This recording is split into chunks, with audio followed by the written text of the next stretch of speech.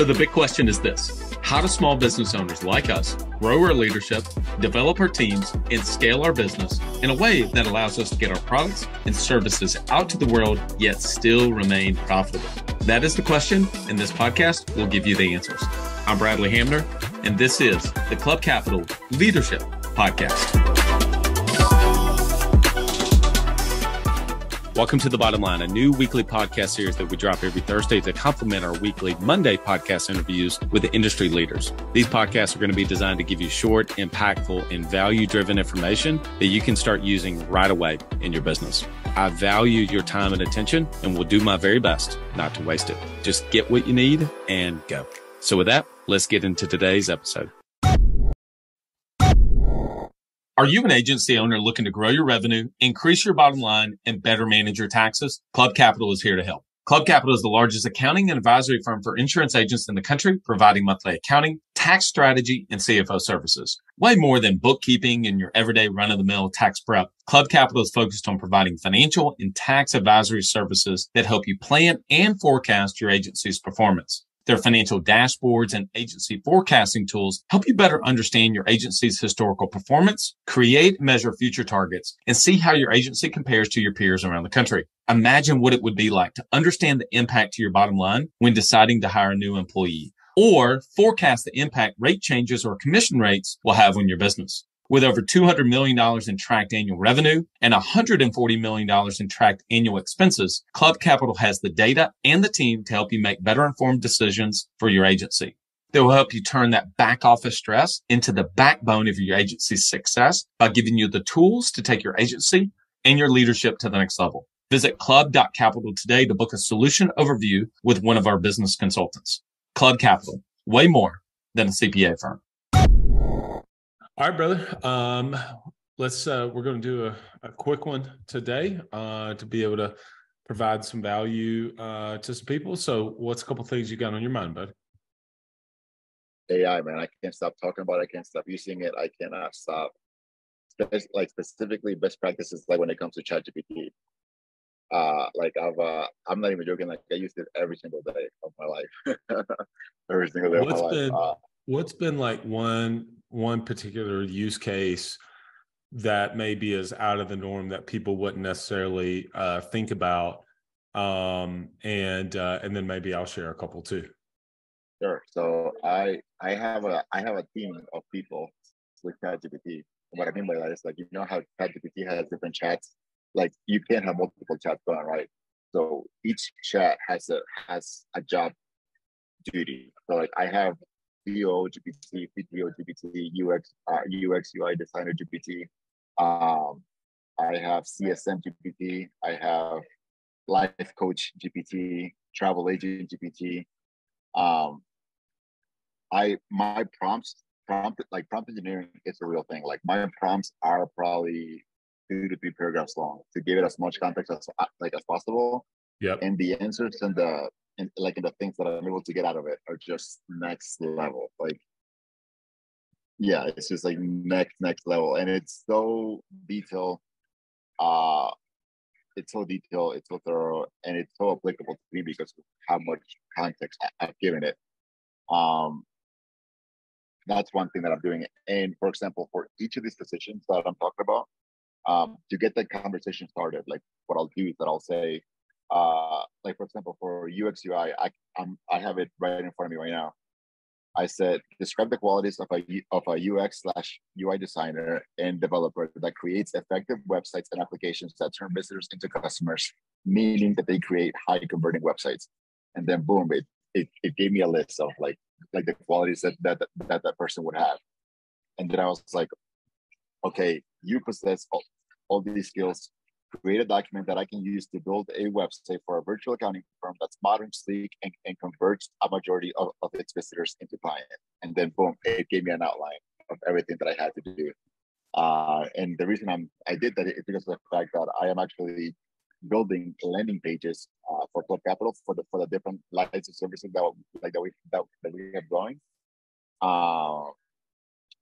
And yeah, like that's just one use case scenario. But for example, the fact that I first told it like what skills it should have, was great because of the fact that now it knows, okay, I got to give a person an answer that incorporates all of these skills rather than me just saying, create a document. If I just started with create a document that I can use to build a website for a virtual accounting firm, it would have just given me some general, website. So one thing I really like the way that you've done yours, because I had not really kind of thought about it that way, is organizing. I've thought about the chats as like individual chats based on one particular thing. And you're saying what you're doing is you're actually organizing that. You're almost curating everything around, say, travel as an example, stays in one chat, right? So that makes sense because it's my understanding it does not learn from all of your chats in your account. Correct. It's only in that one chat, correct? Correct. Yes. Yeah. Yeah, that's absolutely right. And like for example, I recently took a trip, say Lita, like a tripping town in Mexico, and I just told it like, hey, this is like I can't even give you the prompt I gave it, but I mean it was incredible. I mean, just the fact that uh, basically I said, hey, I'm going to let's see, like I'll tell you right now. Come on, where's the travel agent? I literally call it travel agent GPT, by the way. Like whatever I want. And actually, I'm not even gonna waste time like with the prompts right now. But let me tell you like my thought process behind ChatGPT. And by the way, ChatGPT is not the end all be all. Yesterday, I was at a conference in Mexico City that talks about all the tools in AI and then what could potentially be the next step, which is general artificial intelligence, which is what we have today. Like it's like being able to put intelligences, technically speaking, from different aspects. Like text to speech, text to code, text to image, text to text, which is what ChatGPT is. And having one super intelligence, okay, like a general intelligence, yeah, that can put all that together. So, but anyway, so whenever I think of artificial intelligence, I think of it as, hey, what's my end goal? Do I have the skills to get to that end goal today? If I don't have the skills, what am I missing? And if what I'm missing is, for example, like a CTO or a UX UI designer, then make AI that position that you're missing. Like that's why I have the different chats, and each chat has a job function. And I would say that it worked out great so far. And I've been operating like this for the past 2 weeks. And in those 2 weeks, like I built out business plans, like I've built out literally directions for a commercial, like scripts, like not just the script, but then a document that says like this is what I want the piece to look like and everything. And that's for another new business that we're launching at Club Capital. Built all of that. And by the way, when I was like, hey, when you're building the script for the commercial, use the Simon Sinek model, which is like the why, how, what. So I was supposed to say, hey, this is Club Capital. We're not offering yada yada yada. It's like it actually, pitches to you in a way that it just hits you at an emotional point and at a logical point as well. And it was just like I wouldn't have been able to do this, or if I did read a book on Simon Sinek and then decide to sit down and do this, it would have taken me weeks to come up with this script. And I just built it in maybe like 5 or 6 months. So I want to give people a couple of use cases that I've used it for. So I've had a couple. So a client sent me a Voxer message and said they're launching a new product themselves. And they sent me the post that they were going to make, like a screenshot of the post. And then they sent me basically the copy. And one of the biggest things that I noticed about the copy is it did not have the problem that the thing was solving that they were launching. And then, so the kind of the model, this is problem, agitate, solution, right? Like you kind of go through that model. And so I copied Voxer, threw it into ChatGPT and said kind of that way and said, hey, write this better, more succinctly using problem, agitate, solve. And I said, hey, you left out this, send it to them. And they were like, what? That's so good. And what's cool about it is that whole communication happened, turned around in like 5 minutes, and it's just a much more well-written post. I could have sent him back that idea to, hey, you need to write this in this way. And that would have been a task. Instead, hopefully I provided more value to say, hey, this is the structure, the way that copy needs to be written. And then I just use ChatGPT to turn it around in 90 seconds. So that's one use case. A second use case is my son. I'll give like a total random one, but my son was trying to come up with wiffle ball names. And so he threw all of these different names. We threw it into ChatGPT. And I said, give us a bunch of different wiffle ball names using the following things. And it sent out some pretty cool ones, So it was creative. I mean, it helped to inspire a little bit of put some inspiration into some ideas. And then the third one is I had a client reach out needing a request. And I don't want to get in the details of the request. I mean, it was something totally legal and everything was good. It was just something that normally I would have to go back to the office, get in front of a computer, write it, send it to myself, sign it, send it back. I mean, the whole thing would have been roughly 45 minutes. So I took her text, threw it into ChatGPT, took that and gave ChatGPT about a 2-sentence prompt that I dictated in my phone while I was waiting in line at Kava to get lunch.